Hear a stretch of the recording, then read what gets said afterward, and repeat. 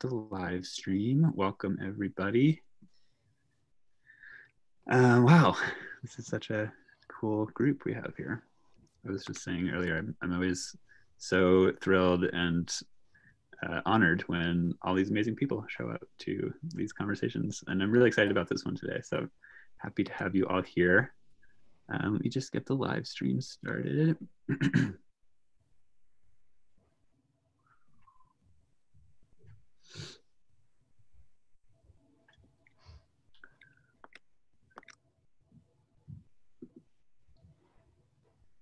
See if this will work this time.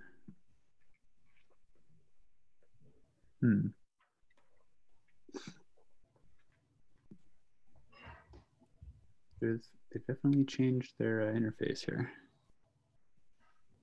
Yeah, it's been strange for everyone I know for the past week and a half. You got this, Tibet. Get your act together.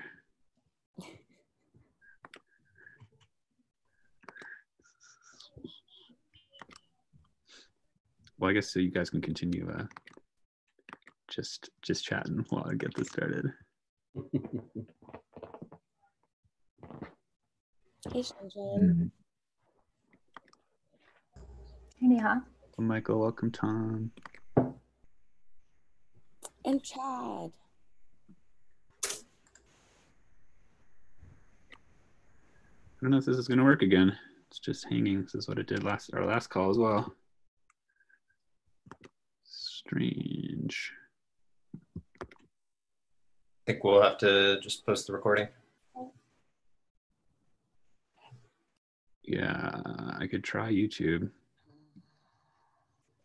We could, yeah, if we stream to YouTube and then just post the YouTube link in the event, that may work. Let's try this. But I'm just being a backseat driver here. Nope, doesn't like that either. Welcome, Ruth. All right, one more try, and then we'll just roll. People continue to roll in as well, so that's nice.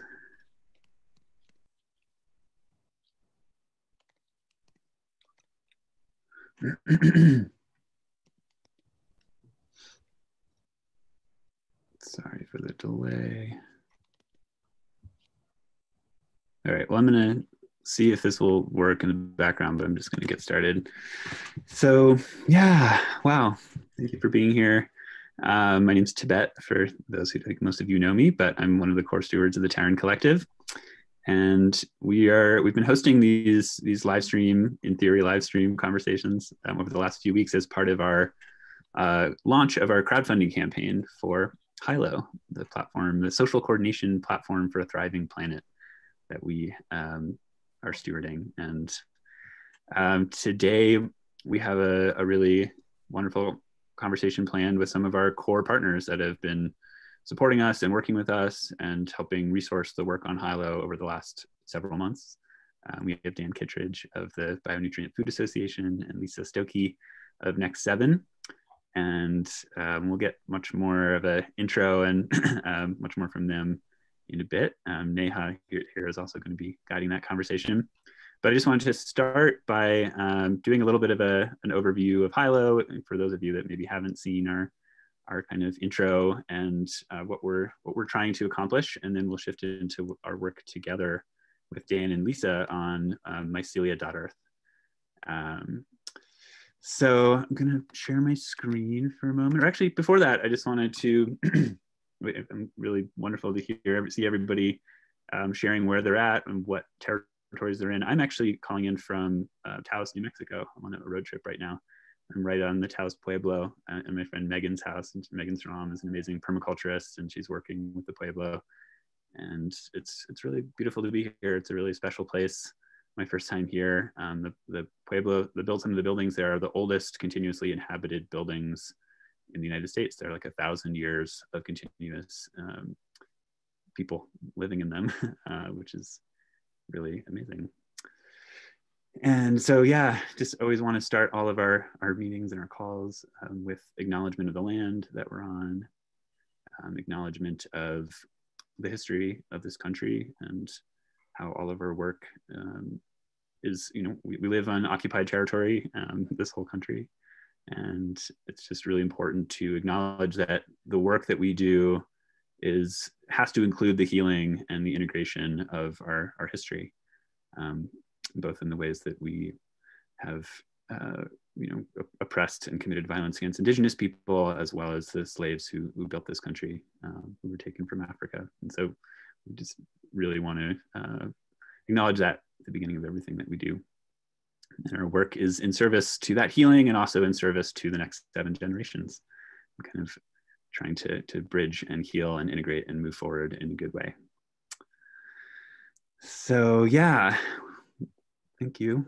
With that said, I want to share my screen and just do a quick presentation about Hylo. Many of you have probably seen this before, but we're here to support this work. And so I want to make sure everybody is grounded in what we're doing. So yeah, Hylo is a social coordination platform for a thriving planet that the Terran Collective has been stewarding since March.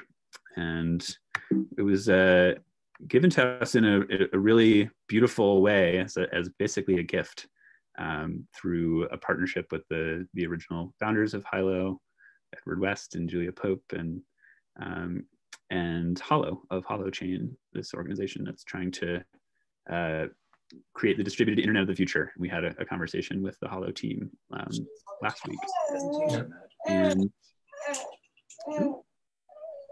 Aaron, I'm going to mute you.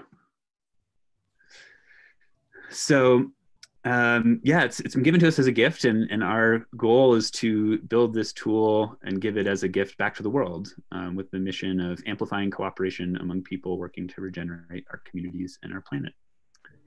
It's a really big goal and a big mission, and so we're excited to be kind of launching onto this long-term project with all of you, and doing it kind of with community.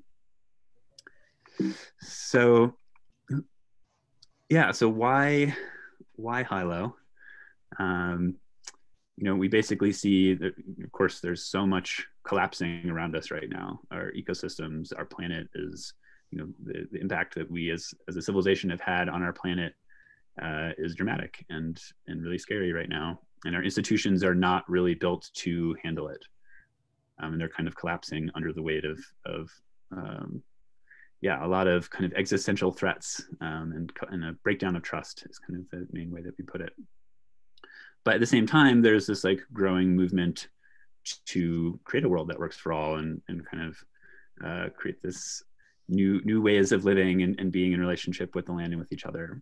And so we see a need for a coordination tool that will kind of really support and enable that community to thrive and to connect and to collaborate and to coordinate. And that is why we're working on Hylo. So as I said, we see like the core problem that we're facing is a breakdown of trust. So we've lost trust in each other. There's, as many of you may have seen the Social Dilemma, like there's really a concerted effort actually to create polarization and distrust and violence against each other, as well as not necessarily like on purpose efforts, but just the way that our systems are designed right now. Our transactional capitalist structures of coordinating create less need for trust. And so we've stopped being in community in trusted ways. Our institutions are old at this point. They haven't adapted to modern life, to a global interconnected planet. And our democracy in this country is just no longer really functioning in the way it's meant to function. And so we've lost trust in our institutions, in our media systems.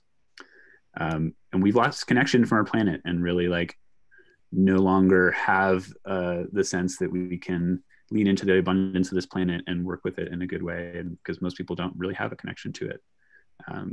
And as I mentioned, our technologies, our current venture capital backed platforms, for-profit public platforms like Facebook and Twitter and YouTube are doing more harm than good at this point. So to rebuild the trust that we see as needed right now, we need to coordinate effectively and with each other and figure out how to cooperate and collaborate. And we need a new class of technologies to do that. A new tech commons is the way we think of it. And that's what we're trying to do with Hylo. So yeah, there's kind of like some key pieces. Every aspect of the design of Hylo is around how do we rebuild relationship, strengthen trust, rebuild community, and then from there we can build in tools for better collective governance, making just good decisions together. Having the ability to map and really be aware of what's happening in your community on the land that you're in. Feeding back into then having more trust with each other and in community, and it's just a whole different paradigm of what we're designing for. It's not to suck your attention and sell you things. It's to rebuild trust, rebuild connection and community, and learn to cooperate with each other. Yeah, I kind of just went through this a little bit, but there's a whole bunch of different ways we're building into the platform, ways to connect more deeply with each other, to work on projects together, to find each other locally, to do mutual aid through meeting each other's needs, through asks and offers. The way that we are trying to accomplish this is through a kind of like new design of, well, kind of new and ancient, I would say, and that it's like based on the way that nature works. But an architecture that enables small groups to coordinate with each other in larger communities, and communities to coordinate each other in larger networks, and networks to coordinate with each other in larger movements, and create the ability for the kind of collaboration and cooperation both within groups and then across groups and communities and networks in ways that aren't really possible now with current systems.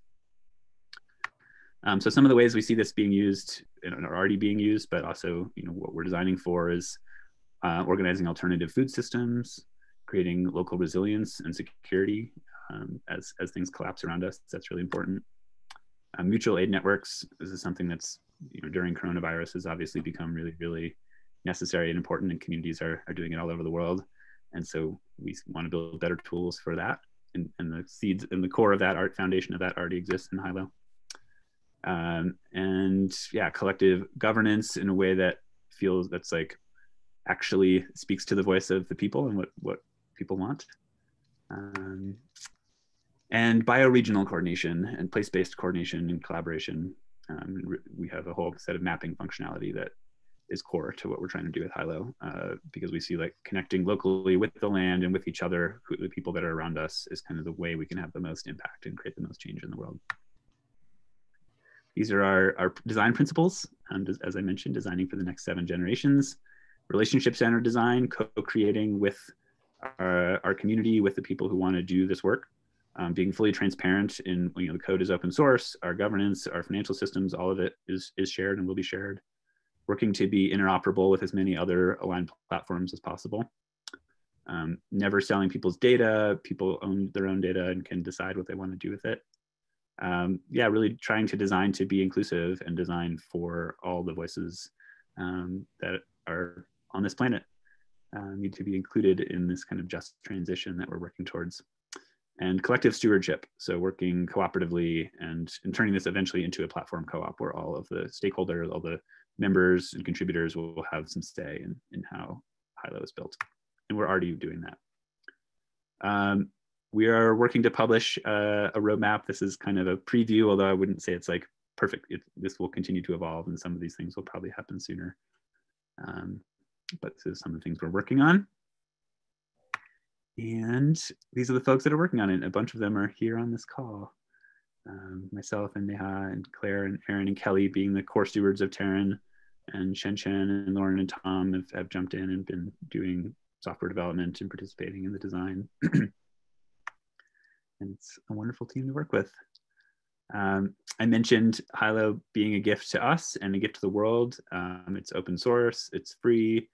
We are running it as a nonprofit, and we're going to be resourced through donations and philanthropy. And so we'll post a link to the crowdfunding campaign, but would love your support in this epic mission. Yeah, so we're trying to raise 100,000 by the end of November from the crowdfund, and we're also starting conversations with other partners and bigger philanthropists, and trying to bring in a big chunk of resource so we can really, yeah, really just get moving on this project that we see as so important for right now. So yeah, please join us, support the campaign, share it. There's a Hylo community we'll post the link to that you can join if you want to be part of kind of building, co-creating, designing Hylo. And that's it. I'll wrap up there so we can move into the meat of our call and conversation today. But thank you for listening, especially if you've heard it before. And I will stop sharing my screen. Cool. Yeah, so welcome. And I want to pass it over to Neha to introduce our guests and get the conversation going. Yeah, awesome. Thank you so much, Tibet. And thank you, everyone, especially those who have seen this before and are still here. It's really nice to see everyone's faces in this way. And two things I just wanted to share before we transition into the next part of the conversation. One is that we really hope to be building these things not so that we can spend more time on screens, but so that our time on screens actually guides us to have our hands in soil more. So for us, the less time and the more efficient we can make that time to actually come and be together in relationship with the land, the better. And the other part is that it takes some really special foresight and some people with really strong faith to see that this dream can be birthed into reality. And we really have to honor Dan Kittredge and Lisa Stokey here. Dan came in with Bionutrient Food Association with such a strong faith in us and really saw what was possible in doing things in this way. And so we do this work to bring the mission of those in the world to life. And that of both Next 7 and BFA is something that is so close to our hearts, so aligned in our values, that it was just a full body yes to work together, at least from the Terran side. So we want to shift and shine a light on their work for the rest of the call today. So with that, I would love to welcome Dan to the virtual circle. Dan, if you could introduce yourself a little bit and tell us more about the Bionutrient Food Association, that would be great. All right.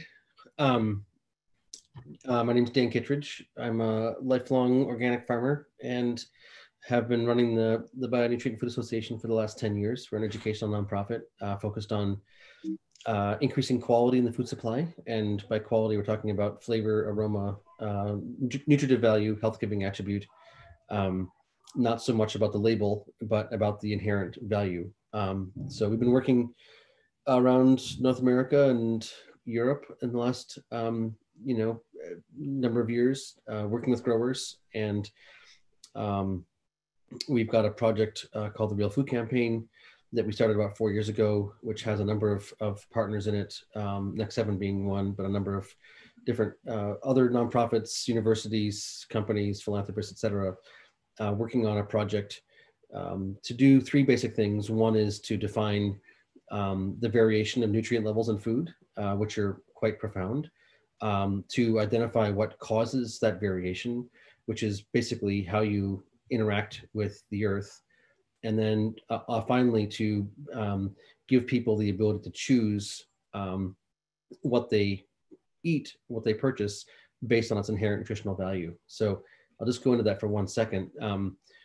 People may have had the experience of eating a tomato off of the vine when it's ripe, and or eating a tomato off the shelf in January and experiencing a sort of a different sensation in your body. That nose and tongue that we've got are nutrient monitoring devices that tell you what's good for you and what's not. And when something doesn't particularly taste good, that actually means technically it doesn't have nutrition in it. So you may get a carrot that says certified organic on it, but your tongue says, meh, not so interested. Trust your tongue, not the label, is what I would say.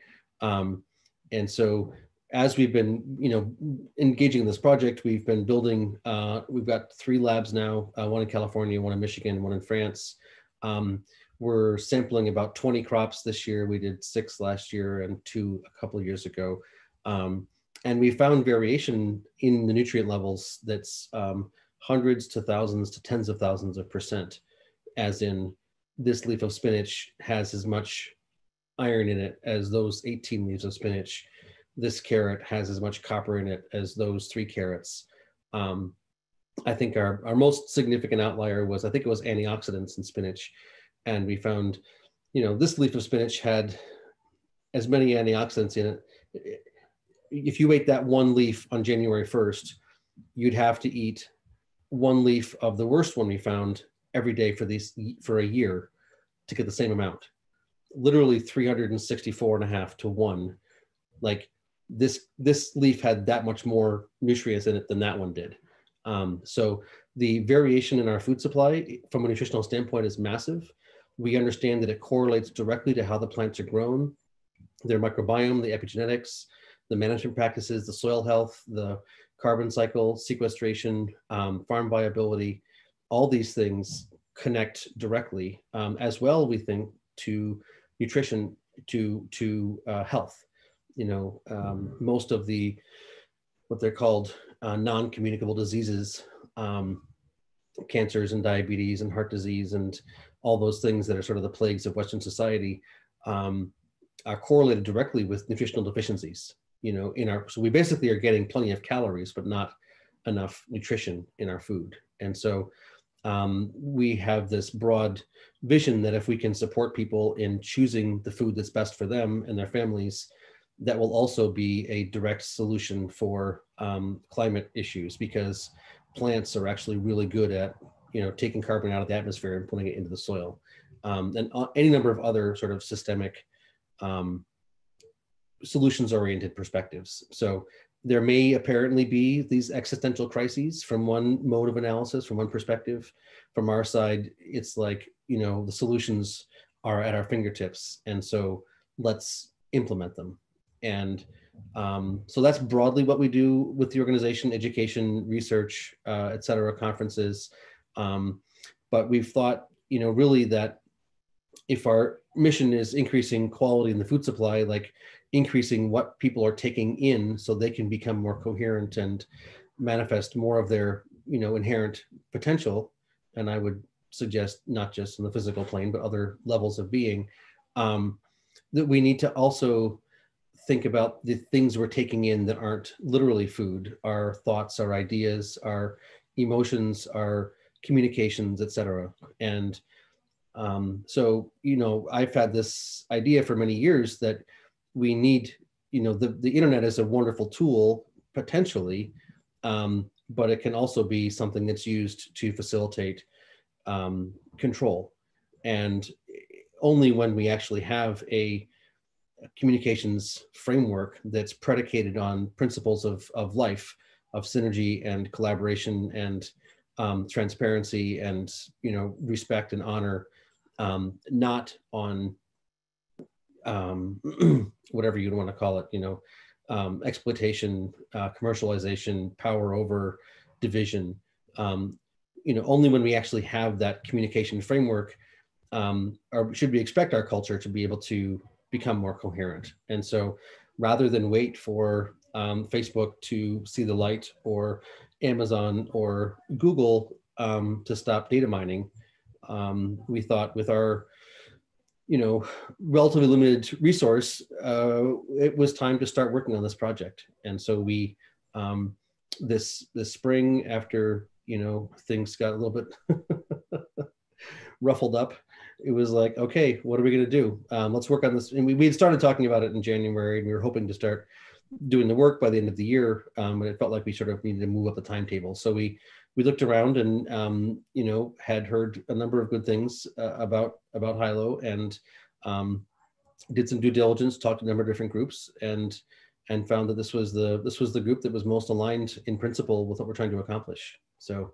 how's that for a short overview? Brilliant. Thank you. Okay. Yeah, thank you so much for sharing. And I just really want to highlight the holistic approach and the mindset that you're bringing to all of this. It's really special, and it's not lost on us how valuable that is and how lucky we are to have sort of fallen and danced into this partnership. And Lisa, would love to hear a little bit more about you and your life's work and Next 7. Thanks, Neha. I also, before I start, we're doing some work on Real Food Campaign and Food for Future right now. And so our web person, or he does our graphic design, he just sent me a photo of Dan as he was talking. So I thought that was kind of cool. I had to share it. Do you see it, Dan? No. It's in the chat. It's when it's you standing at Whole Foods like 10 years ago with all your long hair and your baby face. I'm not very sophisticated when it comes to these computer I things. know, it's okay. You probably know the photo. But anyway, I just thought it was really kind of fun to share that. Oh. Dan said Real Food Campaign started 4 years ago. I think that's his messaging team, because it was the lab that started 4 years ago, but Dan started this endeavor with Real Food Campaign before he started Bionutrient Food Association, actually. So he's made a lot of progress, from just getting out there and educating people about what real food is, to starting these organizations, to starting a lab, to spectrometer, to everything. So it's really pretty cool. Yeah, well, I didn't tell the spectrometer really, but yeah. What's that? I didn't tell him about the spectrometer. Oh, okay. In fact, can you just have 30 more seconds, Neha? I think you should. You should, yeah. Totally. The sort of the master plan, or I call it the shiny object, is literally it's a handheld ray gun that you flash a light at the carrot or at the milk or at the rice, and it bounces back and you can read what's in it. So literally go to the grocery store, flashlight at the carrots, burp, burp, junk, next bag of carrots, burp, burp, decent, next bag, burp, burp, good. You have in your hand the capacity to assess nutritionally what is or is not in the food in front of you. So you can use that economic power to incentivize the supply chain to focus on nutrition as opposed to volume, because right now everything's focused on the surface and volume, but not actually on nutrition. And so my parents helped to write some of the first organic standards in the country in the 80s. And as far as I'm concerned, that's a binary system. It's a black and white system. You are organic or you're not. GMOs, you're either non-GMO or you are GMO. And life is not that way. Life is not binary. Life is a continuum. And so our plan, and we've actually built the first generation of that hardware, and we've got it calibrated now. So, for the first 6 crops we've got calibrations for, you can go to the grocery store, flash a light at the carrot, and get a reading, red, yellow, green. So we're working on the next generation of that, hopefully. I'm not sure when it'll be out, maybe a couple of years, but the idea effectively is to give the power literally to people to see transparently right past the marketing and the labeling, and use that self-interest. This will taste better. It'll make my child healthier. It was grown in a way that heals the earth. Give us that actual visceral power. That's really the sort of the thing people know our work for. I forgot to finish that. So thank you. There's somebody wanting to sign up for it already, Dan. So I just shared the URLs. Yeah, we sold out of the first batch. We got back orders. It's you can't order one right now, but we got 400 in the lab. Get on the wait list anyway, right? You can get on the waiting list. Yeah. Probably in the next month or so we'll be shipping them out again. Yeah. Thank you, Dan. Yeah, it's very exciting. So thank you, everybody. My name is Lisa Stokey, as Neha stated. Hopefully I'm not on mute. No, I'm good. Okay. And my organization is Next 7 Project, of which Dan is on the board of that as well. And my previous work, maybe I'll just give some of my background. I've done a lot of work in food and agriculture advocacy as a full-on activist. A lot of people used to call our work tip of the spear work. We were those people that really annoyed Dan back in the day before he knew me, that were making all kinds of noise on GMOs. And those of you who have lived in California for a while probably recall the ballot initiative in 2012 to label genetically engineered foods. And my organization, Food Democracy Now, along with a few others, and some really wonderful organic companies started that ballot initiative there. And so I did a lot of work on that over the years, and just work, just really pushing back against large agriculture and seed companies like Monsanto in particular.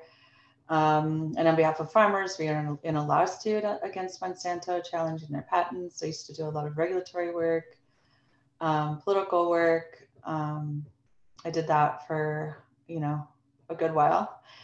And then I guess I just began to feel like we just pushed this huge boulder up the hill of raising awareness of the problems of our food system, and felt like people were really now starting to desire what the solutions were. They were like, okay, now I know what I can't eat or shouldn't support.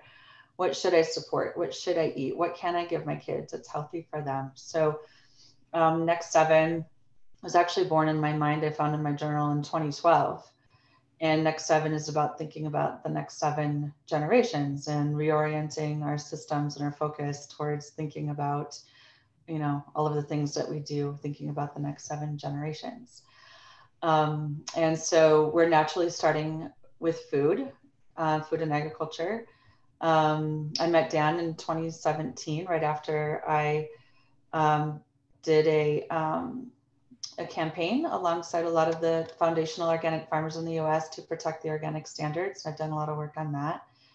And I think, a lot of people in the country that have been associated with organic, for example, felt that when hydroponic was approved as organic, that it didn't have to be in the soil any longer, that we had just lost way too much with the standards. And so there's a lot of people in 2017 looking for other ways to, bring the food to the people that they were really seeking, or help them to find it. So right after I was done with that campaign, I met Dan, literally 2 or 3 days later. And he was there talking about everything he just shared with you. And that really enthused me, because I felt like that, was what we really needed. I'm a mom of 4 kids, and I have had to go through really great lengths growing up in Iowa and raising them in Iowa, where there's obviously a lot of genetically engineered crops, to find them food.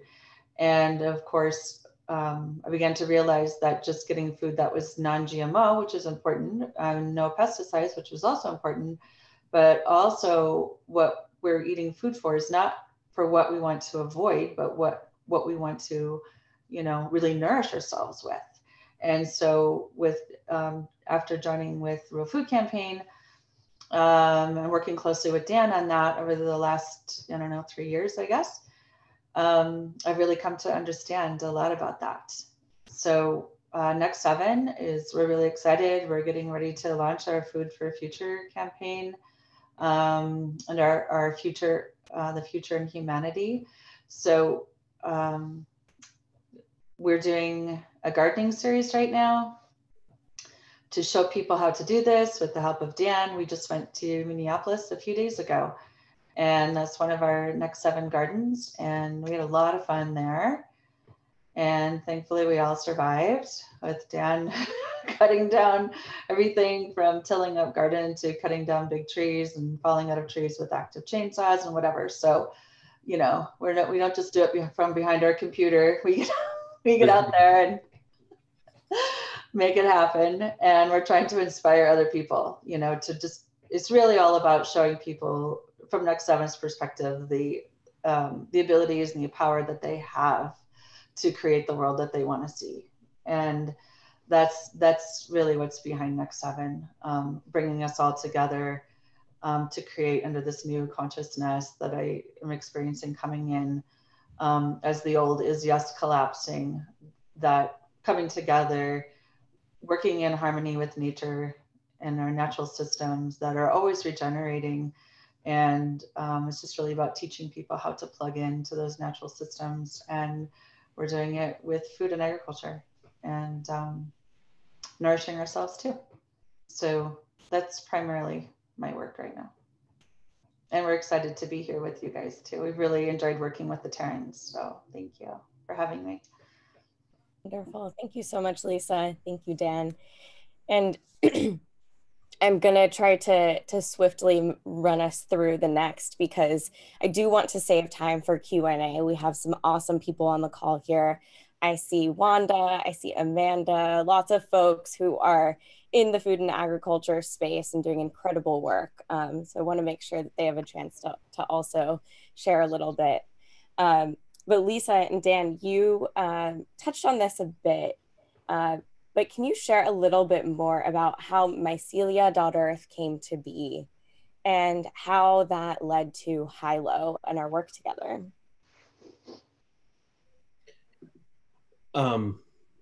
I think we had talked about it certainly in the past as part of our, brainstorming visioning sessions, as a piece of the puzzle that's necessary for the sort of systemic revitalization of culture. That we want to acknowledge the potential values of electronic communications, but we want them to be. We want to have a framework to engage them through that's honorable and based on, sort of life's principles. And yeah, I mean, it's been sort of just one of those things, like it needs to happen. Until this happens, a lot of problems aren't going to be solved. It's, like until people have good food to eat, they're not going to be healthy, and they're probably not going to be intelligent. And they're definitely not going to be able to ground their true spiritual natures. And probably the environment's going to be in rough shape. So like, we need to get good food. Like, that's just something that has to happen. And in my mind, the amount of information and the type of information that people experience through their screens is, I think, it's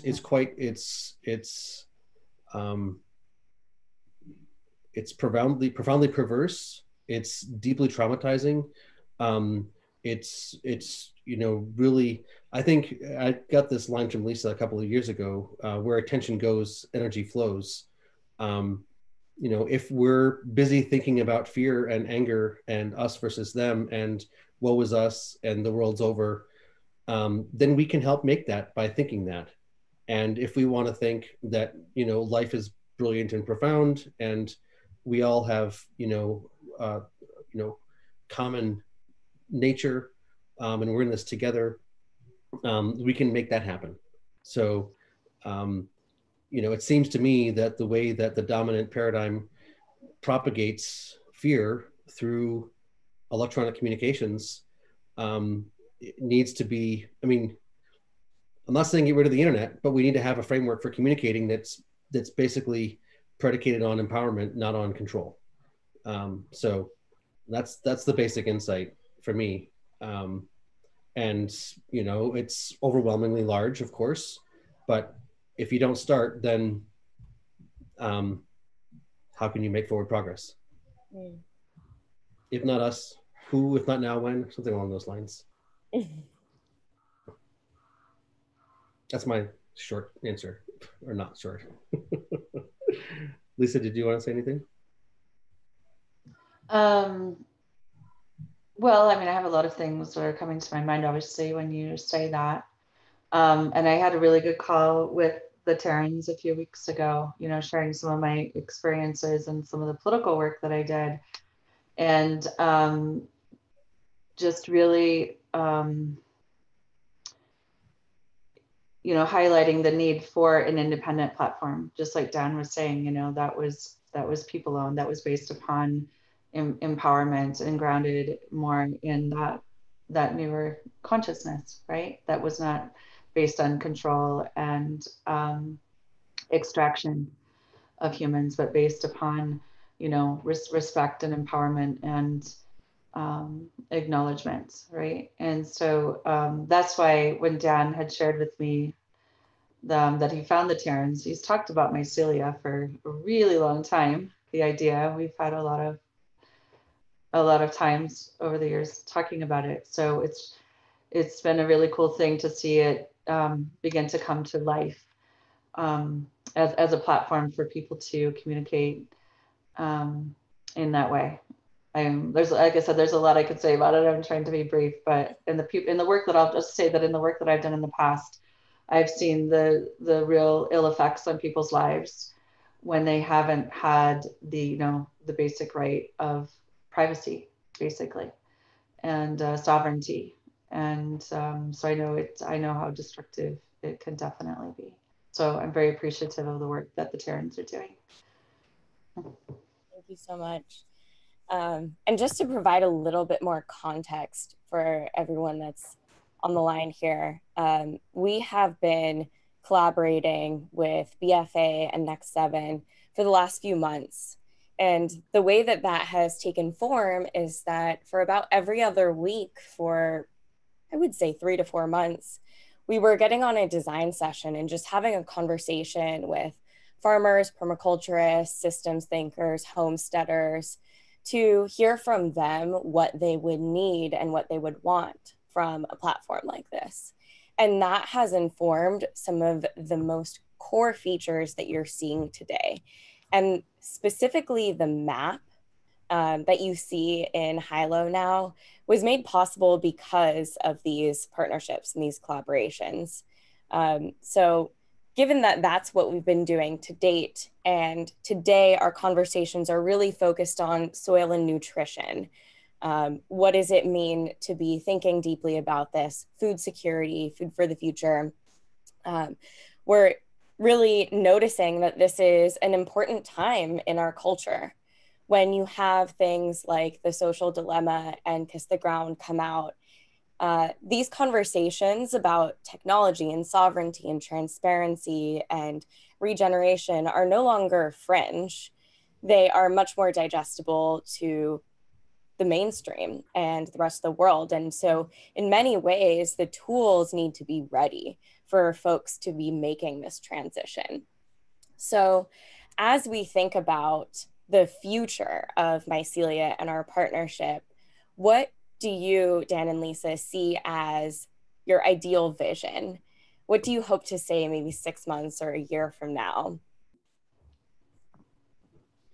On Mycelia, which is a community on Hylo, I think our 3-month target was 20,000 posts and 25 organizations. I don't think we're going to hit that, but I'm still aiming for it, whether it happens sooner or later. The way I see it, there is an amazing amount of people, organizations, networks doing real things on the land, in community, in local culture, that there's no real place to find. Like, you want to, I mean, this is all the design session stuff we've been talking about is, okay, we're interested in climate change and we want to work on this piece of land here and regenerating it, rejuvenating it. We need access to the right seed stock, the seedlings, the knowledge about what to be planting where and when. We want to go out and do some wild foraging. We want to volunteer on a farm. We want to get where's the farmers markets? Who can teach me how to make herbal tinctures? I mean, just from that little bit of it, the food culture movement, there are a lot of amazing people with great knowledge and real skills and value, but there's no way to find them. There's no structure to self-organize around solutions that we can find. And having been personally part of the organic farming movement for 30 plus years, there's all these really wonderful organizations around the country, and not just this country, of course, around the world, that no one necessarily knows about. They're small, they're grassroots, they have 200 or 400 people come to their conferences, but they've got a great web of knowledge in the region that the general populace probably is entirely oblivious to. So from my perspective, sort of seeing who's there and creating a space where we support them being seen in relationship to each other, that feels to me like, you know, the way we can get critical mass for people to engage in an alternate platform.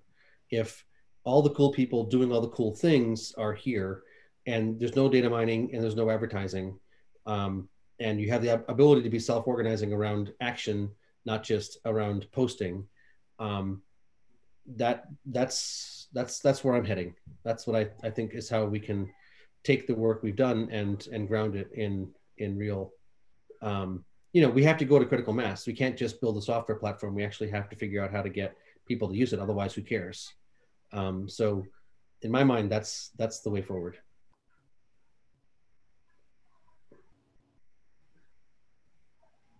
Beautiful. Did you want me to say something too? If you, yeah, if Okay. As inspired. I know you're waiting for me. I mean, obviously, I echo everything that Dan said, and that was why we also joined, you know, joined this effort, this project. You know, I can just give, like, you know, some of the context from me personally is that, like I said, feeding my kids and growing, you know, them growing up in Iowa, it was really, really difficult to source healthy food. And you know, I used to have to drive 2 hours one way up to Minneapolis to go to a co-op to get food for them. And so I really had to kind of organize my life around that. And so I, you know, now I live in Boulder, and of course I have access to a lot more food. And it's just, you know, it was a piece of heaven when I first came here. I was pinching myself literally and almost in tears that I could just drive down the road and get organic kale anytime I wanted. You know, I just couldn't hardly believe it. And it just gives some perspective for a lot of people that are, you know, living in food deserts, whether they be, you know, within a city or in a rural environment or whatever. You know, that's a real thing. And so I think it's a beautiful kind of reciprocity that can take place, that we can use the internet and technology for, you know, for really for the good, is helping people connect to farmers and help farmers find, you know, those consumers. And then also, you know, hopefully in the future, being able to overlay some of that with the data that we have discovered with Real Food Campaign. And, you know, basically what we're finding, especially with the 2019 report as an example, is that, you know, when we do grow in these biological systems, you know, in harmony with nature, we grow more nutrient dense food. And so it'd be really beautiful to use mycelia to help people connect with that and find that. And as Dan likes to say, create that race to the top and not to the bottom, create the demand for that kind of food. So that's what I would really love to see flourish on mycelia. Thanks, Lisa. Incredible. Well, I do see we have a couple of questions, and we can transition into Q&A. Tibet, Dan, Lisa, is there anything else that I'm missing or that you want to share before we transition to that part? Yeah, I just want to, first of all, say, like, thank you, express a lot of gratitude to Dan and Lisa for supporting us, and especially in the early, you know, when we just taken over Hylo and we're trying to figure out, okay, how do we really shift to focusing fully on this, or at least for myself, focusing fully on this as my work right now. And it's amazing not only to have you step in and give the resources needed to do that, but also work so closely with us. And then just to have the source of life for Hylo come from people working on food and agriculture and working on the land, and not from a traditional investor or someone in tech, or it's just such a different energy. And it's really, really cool and really special. So I just wanted to thank you both so much. It's been wonderful to work with you. Sure. And we do have a bunch of questions. I don't know, are you both able to stay a few minutes over? 5 or 10 minutes more? I think we were going to be on a call after this together, so we can postpone that. Oh, okay. Great. I have a call that's coming in, but I maybe have a minute. I can Okay. stay up for extra minutes if you want. Hoping they don't call again because it's really loud. Try and text them. So let's see, we have a bunch of questions in here. I think the first one that was asked by Canyon is about relationship with Indigenous communities in this work. And is there that happening now, or is there a plan for building more relationship and connection with Indigenous communities? Yeah, I mean, you may take that, Lisa, or do you want to go first? Yeah, you have a really interesting perspective on that as shared by Reggie. Yeah. Yeah. So I'm a white man, obviously, or maybe not obviously, but that's certainly how people perceive me. I don't particularly identify that way, but who cares? So it's topics like this sometimes are, it's like, you might as well just not say anything, but I do feel like I have something to say. I just was in Minneapolis this weekend and spent the morning with Reginaldo Hazlet Marroquin, who's from Guatemala, grew up, very in his community, tribal community culture. He's the head of the Regenerative Ag Alliance, which is doing amazing work, brilliant work, raising chickens in polycultures, organically, certified organic, with like competing with, I'm not sure if they're at the price point of some of the mass brands yet, but they're very, very close. They're actually working with nature strategically, systemically to produce meat, certified organic, at a much lower price point. That's sort of that magical, middle ground, which no one seems to be able to accomplish. And I'll just quote him, although I do think that it resonates with me. His point is, we are all indigenous to the earth.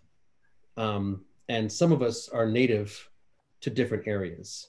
And I think, in my mind, as somebody who grew up on the land, didn't wear shoes, people have been working the land in my lineage, direct lineage, as far back as you can go. I feel like there's a mistake between the relationship with the land and the genetic material. I think, in my mind, the real point about indigenousness has to do with your relationship to nature, not so much with your genetic heritage. So I know it's probably controversial. We certainly do have a number of people in the BFA that have, native bloodlines who are speaking at our conference. Reggie is one of them. There's a number of others that are doing great work around the country. But I just want to see if we can broaden the conversation to each of us in our relationship with nature as a central point, and not have a bifurcation of an us versus them. I would say we are all colonized in our cultures, in our families, our family traditions. We have all endured profound traumas through many generations, and we're all struggling. And so maybe it's a side note, but for me, it's about that finding us all as finding what we have in common and organizing around that, as opposed to organizing around what we don't have in common. So I'm not sure if I said that well, but I feel very strongly about it. As someone who can go out and walk the land and see things that most people can't see, I feel like I have the perspective that one would refer to as indigenous in this conversation. And I'm a white man. Oh, go ahead. I was gonna say, thank you for sharing. I think this could probably open up a huge conversation, which we may not have time to get into right now. I would love to hear your perspective, Wanda. I know Lisa has to leave, and Dan might have to leave in a couple more minutes, and we could stay and have more conversation after that, I'm available to stay for a little bit longer. Maybe before we get into that, or I don't know, I was going to say we could ask one more question before Dan and Lisa have to leave. I wanted to ask. I'm happy to have a deep conversation and engage the process. Okay. I think it's, but I mean, everybody else has their own lives too. Yeah. Let's see. Is there anything that feels important to talk about, or we could just keep this conversation going? There was one other question, if you wanted. I know, Lisa, you kind of mentioned this, but what is your view on backyard garden, school garden, hyper-local neighborhood farming movements, and all of that? If you wanted to say a few words on that before you have to jump. Sure. What's our view on it? Is that what you said? That was the question in the chat. Yeah. Okay. Well, I think they're great.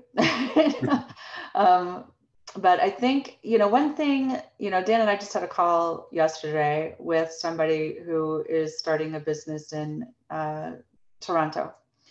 And they were talking about, helping people grow food much more locally, like in their own yards and even in like little boxes in their house, and whatever. And, Dan had a really great response to that. He was like, anywhere, that you can grow food that's nutritious, I mean, awesome, right? And I think that's really our focus. Our focus is to, I guess it's a number of things. One thing I see out here in Colorado, for example, is that we see a lot of people growing food in boxes or raised beds, I guess. And when I first moved here from Iowa, in Iowa, you can basically throw a seed in the backyard and it'll sprout, I mean, it's so easy to grow food there. And when I came to Colorado, it was not the case. And so when we started our garden here this year in Colorado, to demonstrate to people is how to do this with the protocols that BFA, Bionutrient Food Association, recommends. We could barely get into the soil, and we could have gone to the store and gotten, bags and trucked in compost and whatever, which is what a lot of people do here because of the way the soil is. But instead we were like, well, this is really an opportunity to show how we regenerate, and I think that's really a key piece to wherever you grow food, to show that wherever you're at, it's really about regenerating the food, the land where you are. And that's what helps to create our sovereignty in my feeling.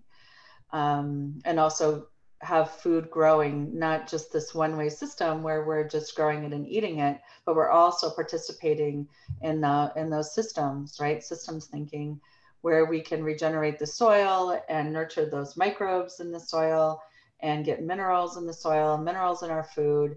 And that's really what we're all about. So, whether you're doing that in your yard or in a community or on a farm or whatever, I think what we really want to stress is that that's what brings, the earth that nourishment, brings us that nourishment, and also facilitates our sovereignty with feeding ourselves. Dan might have something more to say about that, but that's our focus. Quickly, I think the essential point there, in many cases, we are taught to buy things and be consumers. Yeah. Mm-hmm. And, in many cases, these backyard gardens, like Lisa's saying, buy the box, buy the soil, buy the seedlings, buy the this, buy the that, buy the other thing. If you did the math out on how many dollars per acre you're spending on materials, if you're a farmer, that's entirely outrageous. And there's no reason why you can't apply these principles that traditional indigenous cultures have worked with for millennia, which is to work with the land as it is, and with very low impact, with very low input, with very low effort, receive profound fecundity. And so that's really what it comes down to, I think, is it's great to have a garden. What's really great is to work with nature. And if you're engaging it more as a consumer than as a partner, A, it's going to cost more, and B, you're less likely to be successful. It's really, in my mind, about reconnecting us with nature in whatever environment we're in to the deepest way possible. So, yeah, there's all kinds of companies and greenwashing and marketing and everything else out there. There always is. But the movement, I think, is great. I mean, when I was a kid, no one knew what compost meant. They never heard of yogurt. They never heard of granola. They never heard of pesto. There's a bunch of stuff that are all sort of common words now. Mm-hmm. So. Yeah, thank you. If you both have another 5 minutes, I'd love to pivot back to the conversation that was feeling super alive. And say that again? Was it Wanda that wanted to talk? Yeah. Well, I just wanted to go back to the original question, which yes. is from Canyon. Any Indigenous relatives aligned with Next 7? And I would love to revisit that question. And I also want to acknowledge that in 5 or 10 minutes, we probably cannot unpack all of this. And yeah, I was hearing so many different things. And my comment was to say, what's the definition of Indigenous? That's what I was hearing. I was hearing because we assume a certain set of things, but right. From someone who grew up in a traditional village in Central America, in his traditional Indigenous perspective, quote unquote, he's like, you white people, you have a wrong definition. The way we're talking about it now is like, doesn't fit with his cultural perspective. So that was all I was trying to say. Yeah. I'd love to hear what Canyon thinks about that. I'd love to hear what Wanda thinks about that. And I also want to throw into the field that, and I think this was made aware to me a few months ago, probably by you, Wanda, when we would do land acknowledgements in the beginning of conversations, and recognizing that there are so many layers and temporal aspects of history. There are many different chapters of people who have been in this place, in this land. And so just wanted to also bring that into the field because it felt like in some way, Dan, you were touching on that. With that, I'm gonna stop talking. I wanna open it up to Wanda and Canyon for their thoughts. Canyon, it was your question. If you wanna go first, you can.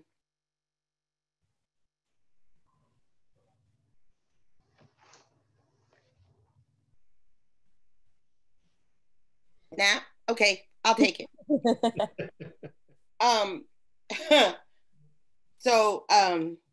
First, Dan, I want to applaud your courage. I was really glad you withdrew your obviously a white man, because I gotta say, I look at you and I don't obviously see a white man. And I know many Black people who look whiter than you and would whoop your behind if you called them a white man. And if we're going to talk in these kind of open terms, that we should acknowledge that none of those kinds of things are obvious. But given you looking like a white guy, I have to say, the things you said, it has been a challenge for me to say those kinds of things. Canyon, in fact, was the first Indigenous person that I walked up to in advance of an event we were working on. And I said, hey, Canyon, I think it's time that we start asking, all of us, ask for acknowledgement of both the stolen land and the stolen labor, right? And that leaving out the labor part for Black folks and maybe for many other cultures who have served in raising this country up, that was a point of division, right? It was always hard for me to go, oh yes, in the land acknowledgements, knowing the hundreds of years and bloodshed that my people have given this land. So smoothing it out and including everyone, I think is a good thing. But when you start to do, oh, Native Americans and Black folks, then you have to go, but what about Latinos? What about the Chinese? What about all the other people whose cultures and lives and existence have been taken into just abuse? And when you spread it all out, you're right. We all are just the same thing, right? I have white blood, and there's probably a lot of white people in this picture that have Black blood and may not even know. So at some point, I think what you're talking about is where we all need to get to.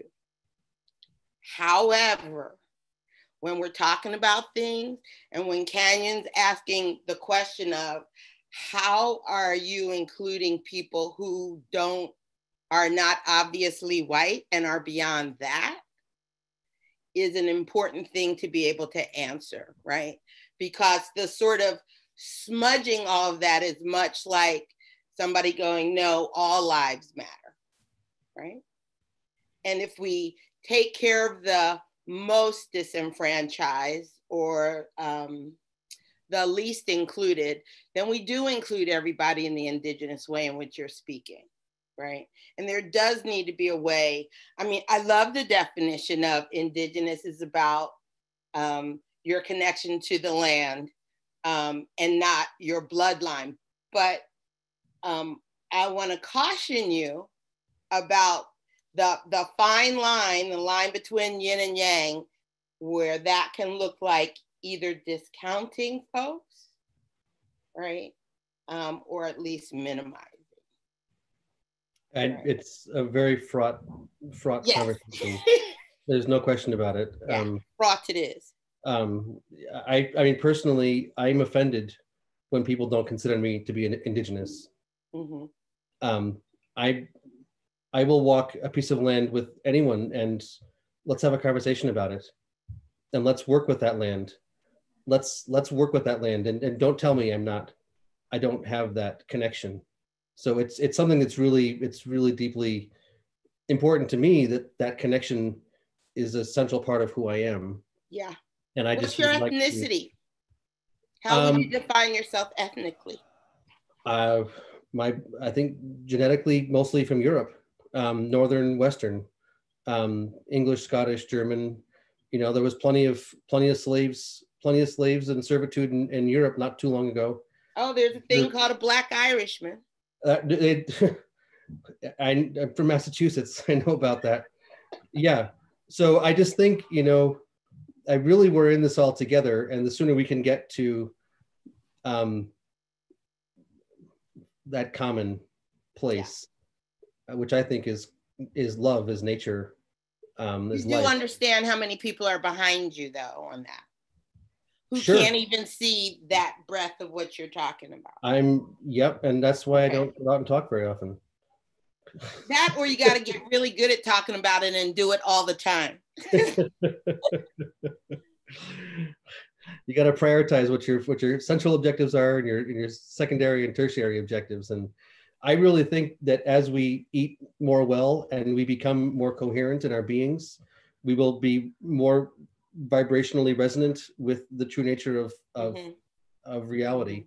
Yeah. And then a lot of these issues will dissipate. I don't think we're going to get to it through conversation.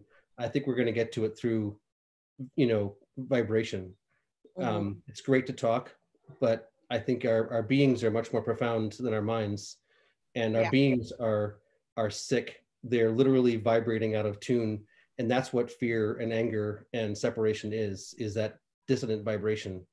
And so for me, if we can get everybody in the world to have access to food that is more nutritious and get them to be eating it, you get a new body every 6 months, right? I mean, if we just increased quality in food, we would increase quality of culture and consciousness. That's my hack, personally. So I applaud all that and would just ask you that when you go into places like Minneapolis or wherever you go, that you do turn on your 4-color lenses, right? And make sure to take extra care of those with least. Absolutely. Right? Yeah. This is a pretty amazing conversation. And I think what makes me really happy with this dialogue is that I have the privilege of being in relationship with Wanda from Common Vision, with Dan, with Lisa, and with Canyon.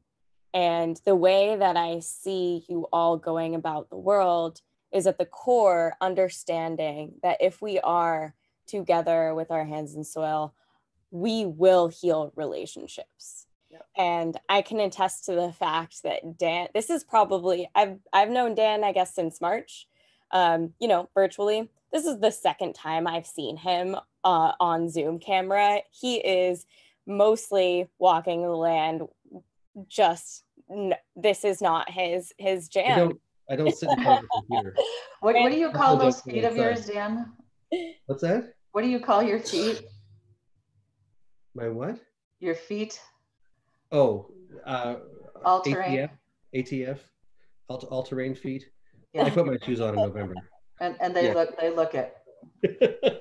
I've personally tried scrubbing those feet up, and you can't do it. Ew. No, that's not ooh. That's nature. Okay. Poo is sometimes ew too. And Wanda has talking to you, Wanda, about a number of topics. Incredible space here in Oakland at Hoover Elementary and all over. That is such an incredible gathering space where you see children and people of all kinds coming together to weed and witness the butterflies and the harvest. And Canyon, I know you're putting a lot of chats. I haven't read them yet, but I also want to recognize you for the work that you are doing, and in honoring your ancestors, the way you take care of your mother, the way you call in community to ensure that they are not forgotten and that their history is not erased and that they are being empowered. I still want to be able to answer your question specifically, and I'm not sure if we're answering that. But I do want to call out all of you and just appreciate you for diving into this dialogue and recognize that what we are trying to do is let's actually do shit together. Let's be in relationship in that way, because there is work to do. There is shit that needs to be turned into compost, and there is so much land that needs to be loved. And by finding that common ground, we can also find each other.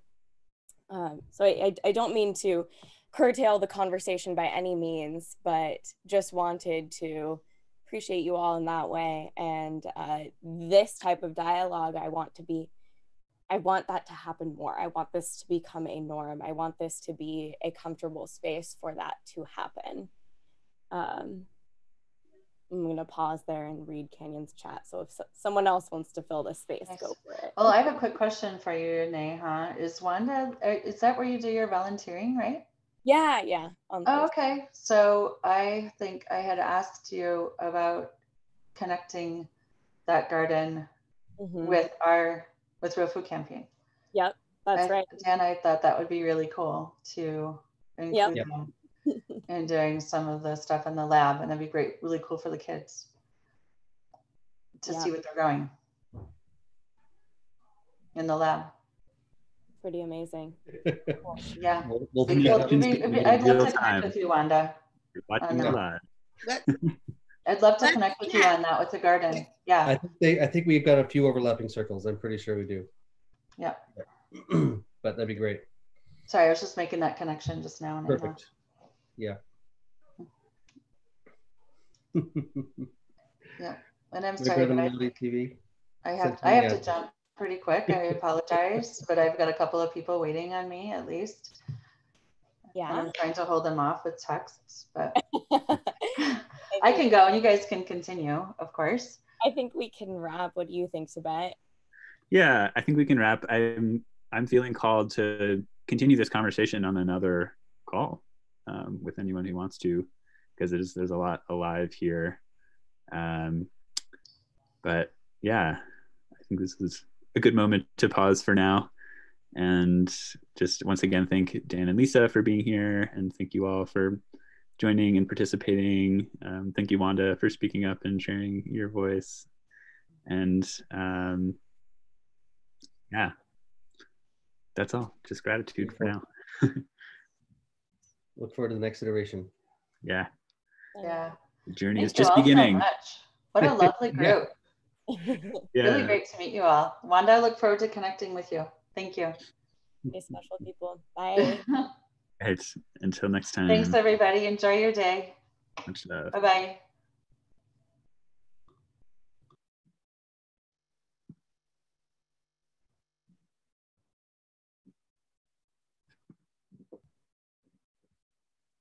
Hey, Wayne. Still with us? I guess we can cut the recording. Yeah.